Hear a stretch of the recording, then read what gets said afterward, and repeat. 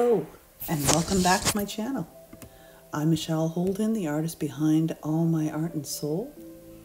And today, I'm creating Of Earth and Sky number 7.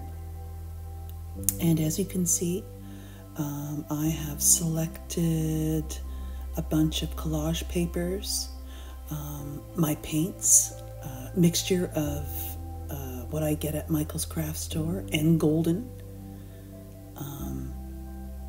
And I'm just setting out the black, and I'm definitely going to add the red, as you'll see later on in this video.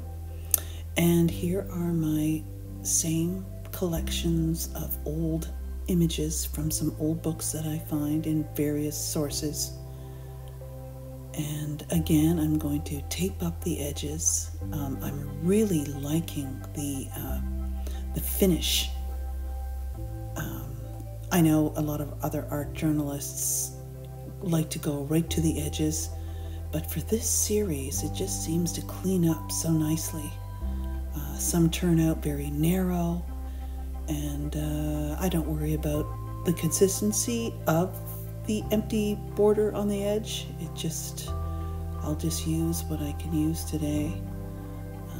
And as I can see, that left-hand corner has gone up a bit, so that happens to your tape every once in a while, a little curve, but no big deal. And I'm just starting to activate the surface again with my Inktense water-soluble pencils. And this time, as you'll notice, I'm thinking more of a quadrant in the dealing with the areas of the watercolor paper or the substrate rather than horizontal areas. And I think you'll like the effects in the end. I'm not in front thinking about this. I just realized this now when I can watch myself create this page. Oranges, reds. I do believe it's sort of it's like a dark brown, so it's like an umber. And I'll just want to spread some marks around on the page, which will trigger a reaction for me to do something. And again, like I've said, I don't want to think too much. I do want to just react to what's there, trying to be as present as I can.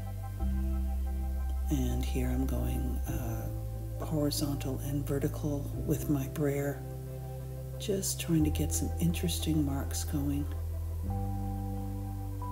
And that's the Titan buff. That is a golden product. Can't wait to go get some new supplies. My birthday's coming up, so that's, every artist is like, woohoo, new art supplies. Can't wait. Okay, so now that I've got some layers building up, things are starting to happen. Oh, and now I'm going to add a vertical with the black. Now, as you can see, the more you roll it, the more joined the shapes become. So you can, once you've practiced that enough, you know what results you'll get.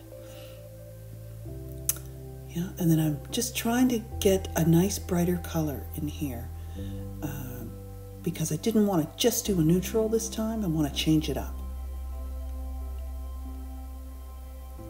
And then I'm really enjoying or really liking the combination of red and orange and pinks as sort of your highlight color. It's really crosses, plus signs, however you want to interpret that symbol. And that is just the craft paint. It's like a deep orange.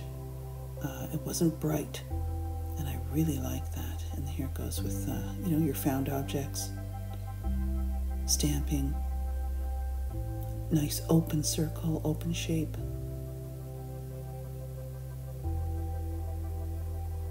So as you look around for collage resources, I go to an old bookstore and I try to find old sci-fi books, anything that has, if you sit and think about, okay, what do I love?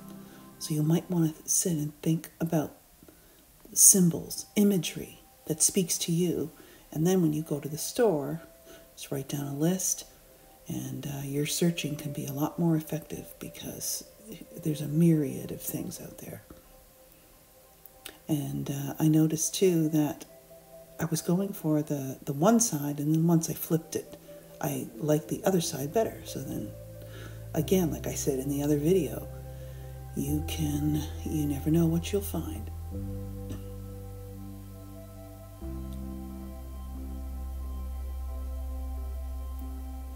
So when I'm pausing, oh, right. So pastel, and I plan to use more pastel in the next pages to come. I want to play with the how oil on a surface and acrylic surface can react with each other. So we'll be trying that. And as you can see, I'll just grab a page, grab an image, I'll move it around my page and see. And if oh, there it is. And it's usually in a subtle spot, not where there's a lot of high contrast, I notice. That one got messed up and it even looks better. So plus signs echoing the large orange plus sign. So if something's really working, do it again, repeat. It sort of emphasizes whatever you may be wanting to communicate. I notice though, I'm going more towards a feeling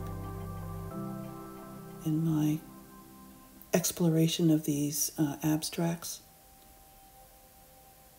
There's so much more to explore.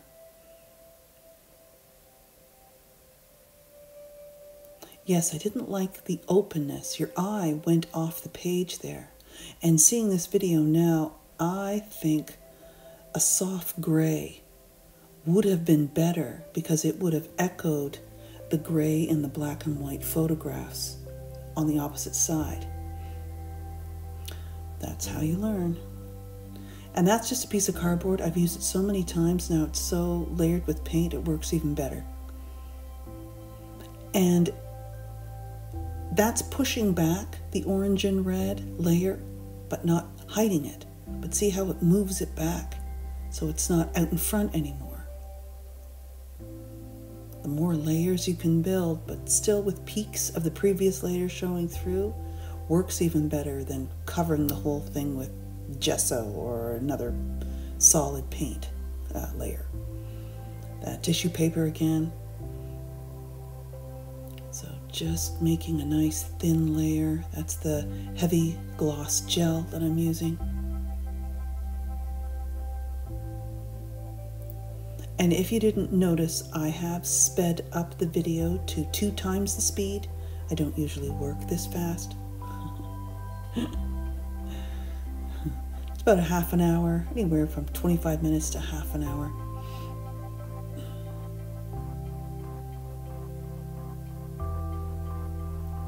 Okay, more of the black pastel. Just trying to carry the eye through the whole piece.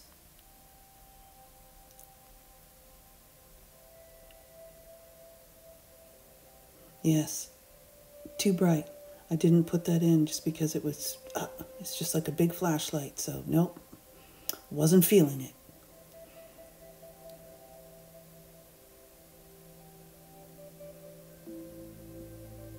Oh, finally. I've got to put a piece, a strip of moon. Yes, yes, perfect. I was hoping I'd fit that in sooner or later.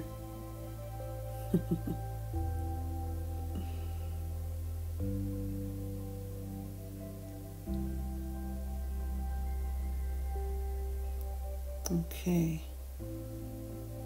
So yeah, just clean that edge up.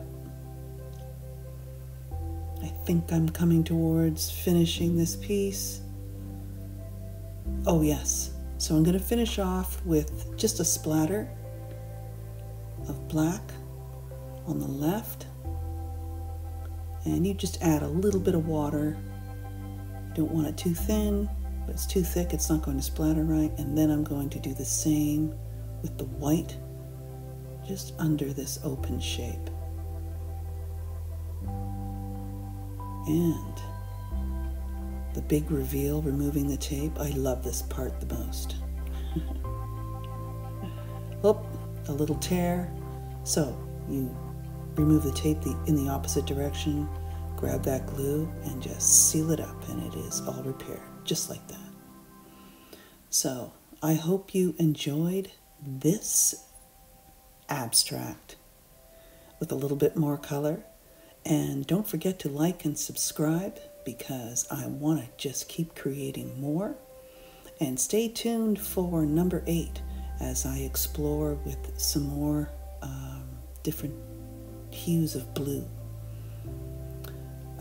Thank you for stopping by.